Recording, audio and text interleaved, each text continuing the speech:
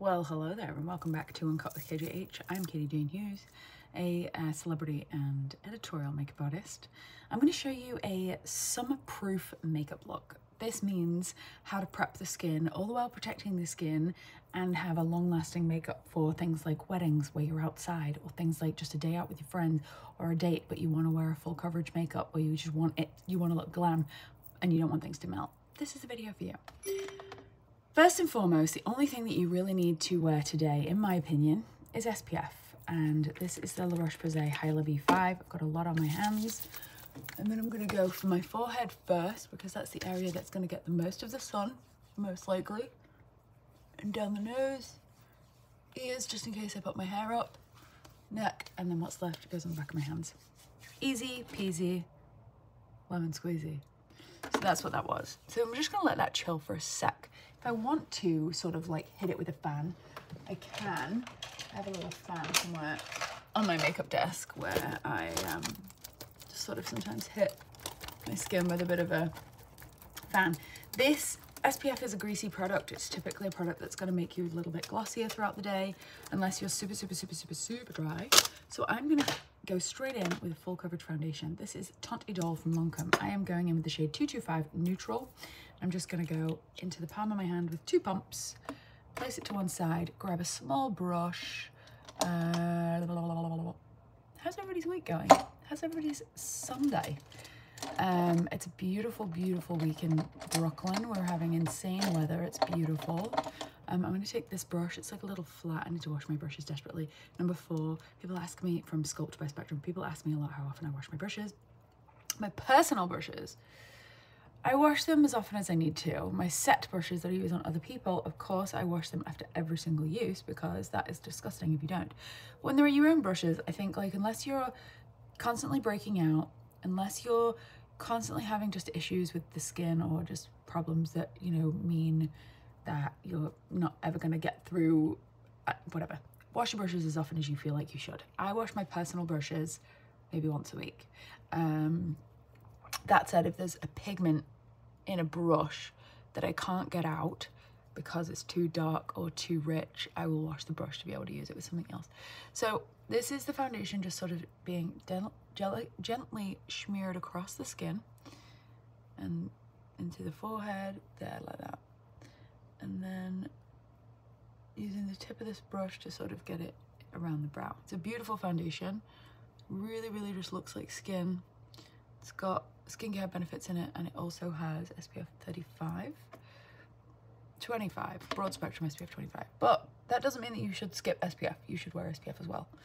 And then a little bit on the ears if your ears are tied back, just to consistently connect the colors of the ears and the face, because sometimes the ears are pink and the face is neutral. I forgot whether I said the shade. 225 Neutral. So now I'm just going to step aside the brush for a sec. I'm going to take my green towel, wipe the rest of the foundation off into my hand because I don't want to have it there. Then I'm going to take my cream bronzer. This is the Rose Inc Seychelles cream bronzer. I'm going to go with the number 4 brush from IT Cosmetics. Number 7 brush, I apologize, from IT Cosmetics. And just sort of build a little bit of color back in where I've sort of lost it from the base, because I applied it over my entire surface of my face, I've lost a little bit of the natural shadows and dimension on the forehead and maybe in the cheekbones. So I'm bringing those back in and amplifying them slightly. So that's kind of where those are going to go. I love this cream bronzer. It's definitely a deeper shade, but I like just using a little bit of it and making it, you know, work in the summer months too. Whereas if I went for my winter color all year round, that might not work for summer. So I think that's just something interesting to think about. Like, if you ever have darker products that are a little bit deeper for you or a little bit richer for you at the moment, doesn't mean that you should get rid of them. It just means that you can use them differently. Either lighten them with some foundation product, or you can, you know, mix them with stuff. So I'm just using this to give myself a little bit of a bronzy glow. I wouldn't contour. I would contour with bronzer, but I wouldn't bronze with contour. So that's where a lot of people get confused about what the difference is with contour and bronzer. Contour is typically gray, and so not straight up gray, but contour typically has a grayish hue to it. So I think it's important to know, like, you wouldn't put something gray really up here unless you were doing some really beautiful, like, black and white something. You would use warm kind of tones. That said, there's nothing wrong with using contour to sort of shape and shade, because that's really what it's for. Light brings forward, dark takes back. That's the only thing you really need to remember about makeup and what's happening on the face. Then I've got my foundation brush back, and I'm just gonna sort of go in and just sort of, you know, mess with things. What? We are at 5 minutes, so I got to where I am right now in 5 minutes, which is not that long. I'm still very juicy and very dewy. That's gonna change. I'm gonna go in with a cream bronzer, so a cream blush. So in the summer when it's hot, I want my textures to be a little bit more intense in pigment and texture. That said, you might find that gel staining textures work better for you, and that might also work better for me, but this is just one way to do it. And so I think that I like to be quite dewy and balmy in my face. This is Dahlia from Rose Inc. I like to be quite dewy and balmy in my face. Also, because of how wet my skin is right now, this is going to transfer quite well, meaning quite a lot, if I am not careful. So I'm just being very delicate about how I apply. Because the wetness of the skin is going to sort of transfer the product quickly and easily. Let me just make sure I'm on Do Not Disturb, because my phone is texting and I want to make sure that it doesn't ring and break up this video, because these are uncut, unedited. You get to see the good, the bad, and everything in between. So if I just keep reinforcing little bits of product throughout the makeup, I will get longevity out of this. And I'll get sort of balmy, gorgeous, glowy skin all at the same time. And this is my number 2 brush from KJH Spectrum, and a little across the bridge of the nose is always nice. So this is going to get placed to one side. Next, I'm going to do a little bit of primer on the eyes. Shock, horror. This is the Hidden Dash Cream Shadow Primer thing. It comes in 2 shades. I'm really into the concept of this. It's almost like a neutralizer for the eyelid space, but it also is a primer. It's called Canvas Color Fluid Ultra Matte. So you can use it to prime, or you can just use it as a neutralizer for the eyelid, because a lot of us have interesting shades of pink and purple and sometimes blue on the eyelids. And if you're deeper skin, you might have darker, sort of more taupey, beautiful, rich colors, which I actually love to use as eyeshadow. I don't love to use my purple or veiny eyelids as eyeshadow, but for deeper skin, when there's dark circles present, I think it's beautiful to work with it and conceal around it, but let those natural tones that exist in the face kind of be part of the face, part of the makeup, not cancelling it all out. I'm going to put powder over that, because I don't like typically to put eyeshadows directly over this. This isn't super balmy, super wet, but I don't love, so I'm just using the Charlotte Tilbury powder over the top just to set it before I apply powder.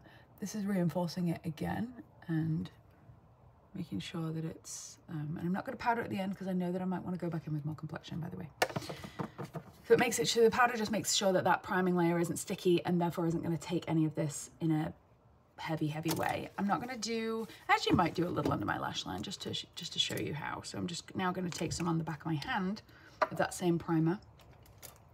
I'm going to take a little brush. This is Sculpt by Spectrum number 17 with Ash Holm, and I'm going to take that underneath as well, just to sort of prime that area, brighten that area. And then again, I'm going to powder that area very slightly just to make sure it's not too sticky. Okay, now we've got the Anastasia Beverly Hills Modern Renaissance palette. I haven't decided what shade I'm going to go in with yet, but I think I want to do just like a nice kind of, I'm going to use the powdered brush that I powdered with. I'm going to go with that color. I'm attracted to that color today. I'm just going to start tapping this in. Hi, Tarek. I'm filming a YouTube video. I think I already told you that. Packing this in all over the lid. Close to the lash line is important. And just really pack on the color, because then you'll get longevity. We're going to blend it after the fact. So I'm just packing it on, packing it on, packing it on. You can take your little Spectrum towel or any other towel, buff that brush just to make sure that there's no excess powder in there. And then you can blend with this brush. Just little small movements, soft movements. You don't want to pull too hard, because you're actually going to then pull around the skin and sort of maybe crease the makeup. So I'm just going to lift that little bit of mistake there away. I don't want to crease the makeup by pulling more hard than I need to. And yeah, just packing it on, and then I can build another layer. I'm going to just go in with the same shade. It's like a beautiful mid sort of browny peach. And maybe I'll pull it out a little to the side as well. And this is, did I say this? This is a number 14 brush from Spectrum, Sculpt by Spectrum.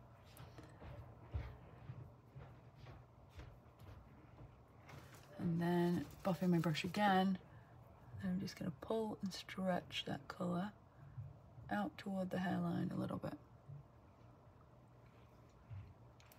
Great.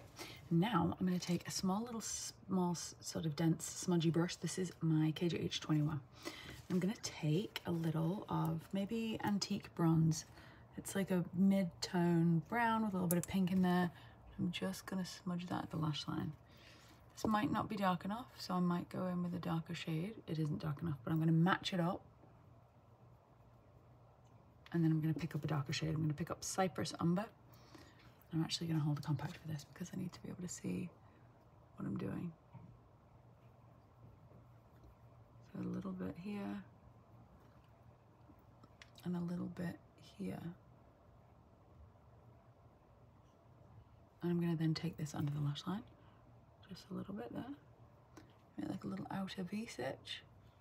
And essentially the more that you keep layering on color and product, the more it's gonna get darker and stick. It's like you wanna just completely, just softly, gently tap it in, blend it around, and then it'd be nice to almost define in there as well. Tap it in, blend it around. Now, I can actually go in with a slightly bigger brush because I know that I want this to be bigger. So I'm gonna go in with a little bigger fluffy number 17. That's the same exact color with the tip of the product. The product has the tip of the brush has the product in it. I'm just gonna sort of get it right where I left off and then bring it up a little.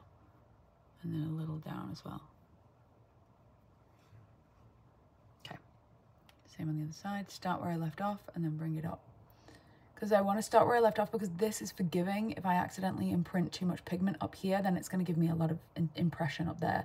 And I don't want the impression and the intensity to be there. I want the intensity to be at the lash line. And same goes, just like keep going back to that area where the color is the most intense for you to be able to get a beautiful smooth blend. This color is really reacting well to my eye color.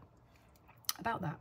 Colors that react well to your eye color typically are things that are like, if you've got light eyes, warm tones work really well against your eye color. And if you've got brown eyes, darker eyes, jewel tones, in my opinion, work beautiful. But I do kind of feel that people with dark eyes kind of suit everything. Okay, so here we are. I'm gonna take my foundation brush. This is a slightly longer video, but maybe that's okay. Maybe you like that, I don't know. Foundation brush, and I'm just going to use the this is like a weird angled kind of, needs to be cleaned, but it's got like a high point here, so I'm just going to use that high point just to sort of skim around. Do you see the way I've got like a crease here that we don't really like? That's user error, 100%. I'm going to take this brush, I'm just going to sort of maybe tauten the skin just for a second, just to blend that out, because it was me pulling my skin too tight with the brush. It was me putting too much pressure with the brush and creating a crease in my blend. And so sometimes you just sort of have to, you know, mess with it a little. The skin shouldn't be moving much when you're applying eyeshadow, because if it does, then it's gonna potentially make creases. Okay, so just with this, just smoothing some of that sort of shine away. Blending around the eye a little bit. Same here. I probably won't go back in with this brush now for complexion. I would go in with another. But I am actually going to move on to some lip stuff. Making sure there's not too much balm on my lip. It's very hot in this room. I'm sweating. And I'm going to use the Vive Muse Aphrodite lip liner because it's long wearing and I want long wearing ability. I'm going to use this as like my color.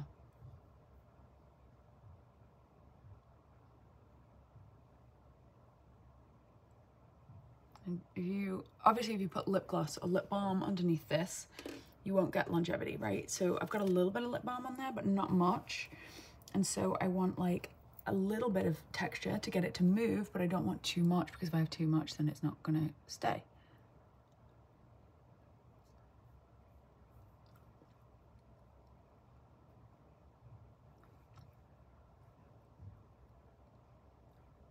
Okay, and then I'll close this up. And just for my sort of preference, I'm going to add a little Endless Cacao.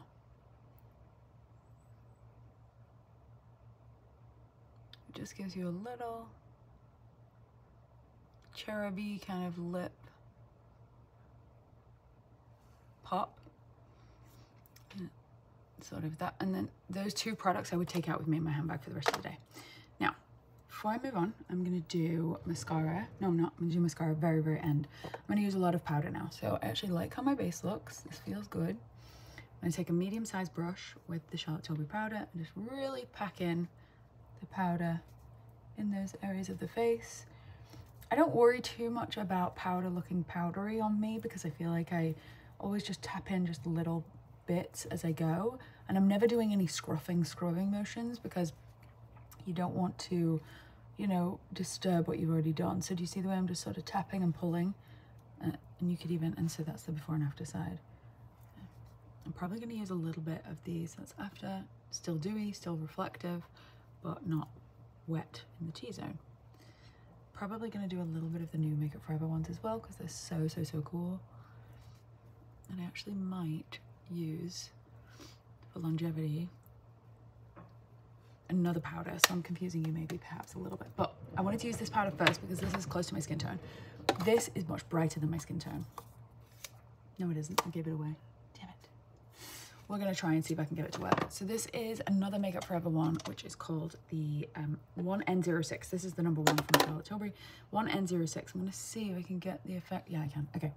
So I'm taking the puff from this foundation powder. This is a foundation powder, so this is going to give me more longevity and it's going to give me a much longer wear than I would have had before. So I'm just taking a little bit of the powder and I'm just going to go under there and just sort of cut a little, like little bit of a contour. Same on this side. And then I'm going to do a little on the chin. A little around the mouth, just stop the lipstick from moving. This is a Mario trick. And then I'm actually going to take a small brush because I need a brush for this step. A little dense brush that kind of mimics a puff. I'm just going to put the powder there. I feel like I want to be a little brighter under my eyes, and this powder is probably going to get me there. Yeah, okay. And then same here. And then this powder actually is a really great little buffer for your eyeshadow. Any powder is. You can use the shadow to the buffer, the powder to sort of create contrast. Okay, we're looking good. This is a little high, but that's okay. So then once this all dries and sort of settles in after a moment, I can take my big brush back and I can just buff that line away. But all the while, I still have a nice sort of bit of definition from that placement. Okay, I'm gonna do a little freckle moment. I do my freckles last when I remember, and I do my mascara last when I remember, because all the powder that I sort of had floating around is quite important to not let the powder sort of settle. And you see the way this is foundation-y because it's got foundation on it? I could do one of two things. I could put a bit of freckle over it like I just did, or I could take a Q-tip and gently erase it, but I'd rather do a freckle because it gives me more intensity at the same time. Ciao 28.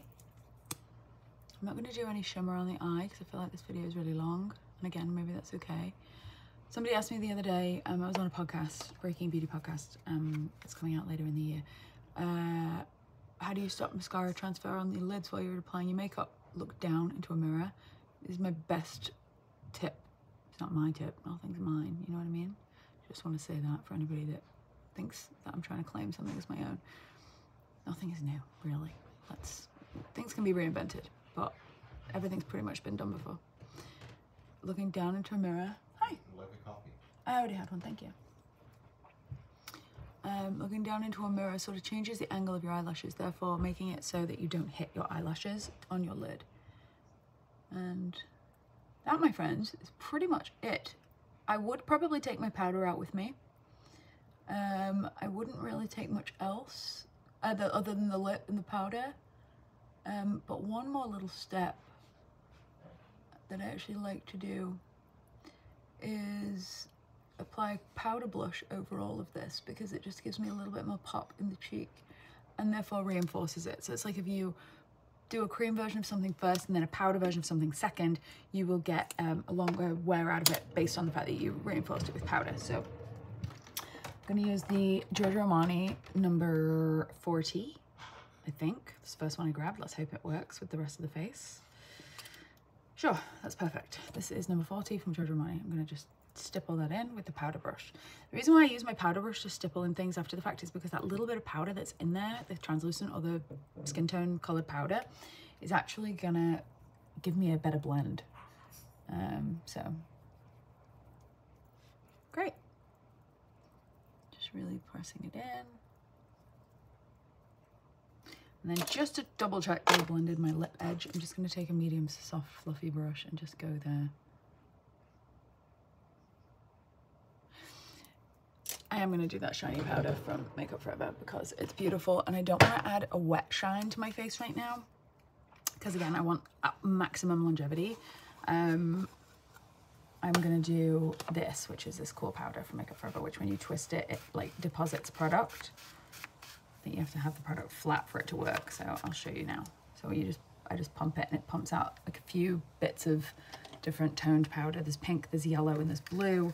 They have pearl in there. I'm just gonna like smush it into my brush and then just give myself a little bit of a shiny sort of dolphin skin thing. That little bit of blue in there is quite bright, so you have to be aware of not applying too much, but it actually looks really pretty over the lids. It's a great little finisher that's just different from, like your traditional setting powder. I think it's a nice alternative to a setting powder. It isn't a setting powder, but I would actually apply it here because I think it makes your skin look like silk. Look, so this is it in the T-zone. I'm applying it over my freckles that I just redefined, but anyway, great. That's it. I hope you liked it. I hope you learned something new. I'm going to be on bikes for the rest of the day today with Tarek and some friends probably. Gonna go get some lunch and some brunch and some drinks, and love you all. Have a great day. I hope this was helpful.